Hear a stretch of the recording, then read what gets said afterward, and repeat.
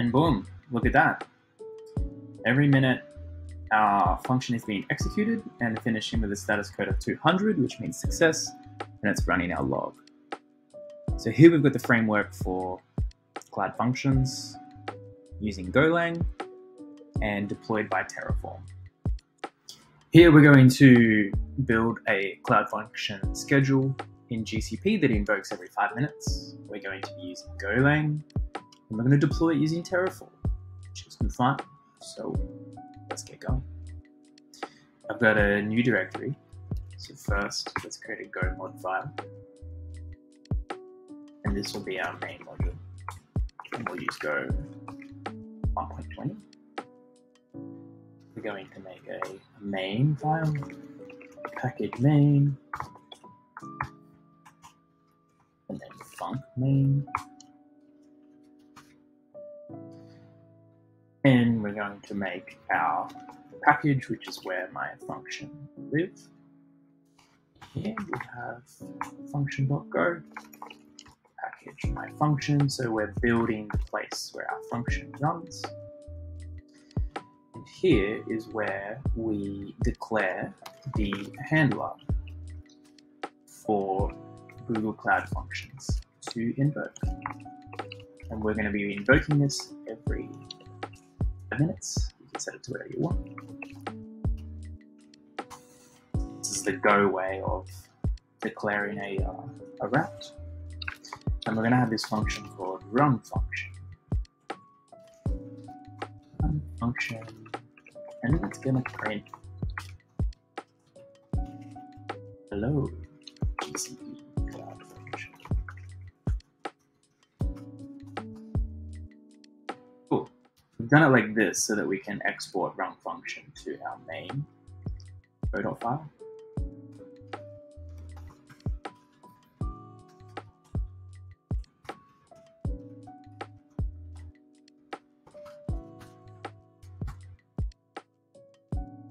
Let's test if that function runs.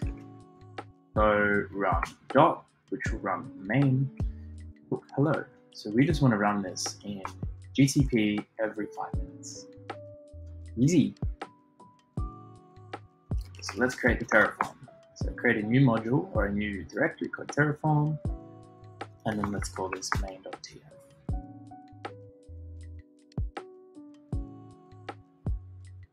In main.tf, we're going to want a bunch of Terraform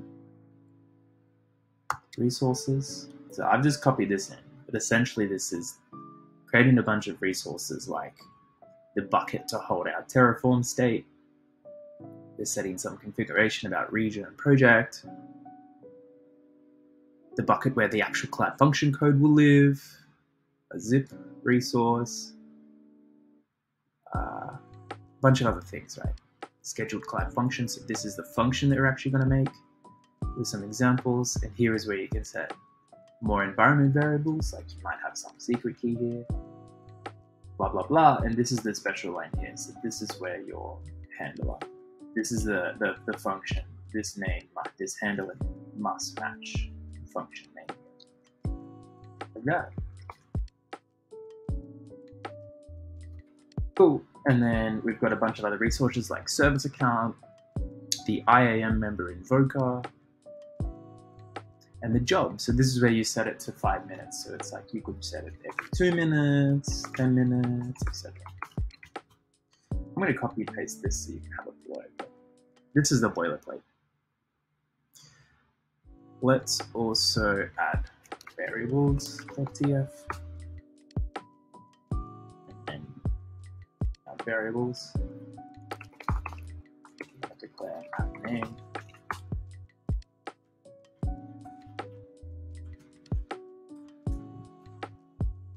and this will have default func example description, which is optional. Yeah. Okay, and then instead of to provide the variables here, actually have Terraform files. Cool. And this is where we can declare our app name. Okay. Probably want to add a git ignore too, so that you're not committing this. So I've just done an initial commit, and I've added a standard Terraform git ignore, so our variable file and state files aren't going to be committed. Okay. Let's check that we got Terraform installed. We do. Terraform init sets up all the backends and log files and things like that. Then Terraform plan. Oh, so it's going to create all of our resources. It's going to create it in this project. Terraform apply.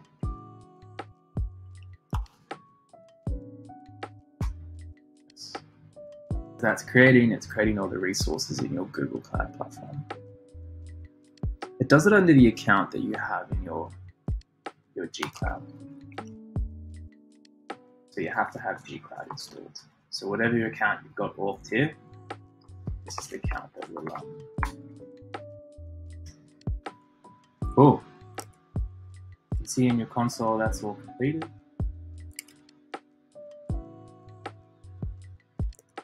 And if you open up your Google Cloud, you can see that we're deployed, which is awesome, and we're executing the handler function. So if we go in there, we will see things run. Let's go to our logs. This is a trigger endpoint, which is forbidden. That's fine because we've only enabled the IAM role inside Cloud Functions to execute it.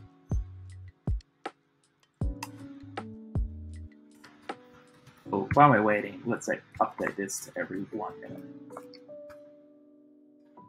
Terraform apply. You can see that Terraform's awesome because it does a diff and it shows it will only update the schedule. So we'll accept. Ooh. And then if we go back to our functions, and boom, look at that. Every minute, our function is being executed and finishing with a status code of 200, which means success, and it's running our log. So here we've got the framework for Cloud Functions using Golang and deployed by Terraform. Super cool stuff. And then to extend this further, this is where you'd go to the my main and you'd do something more complex here, like you might hit an API, might scrape something, you might call your mate, do a Twitter post, something like this. And then you can set the schedule of when you want this function to run. Pretty easy. So I'm going to put this code below if you wanted to use it. And have a great day, everyone.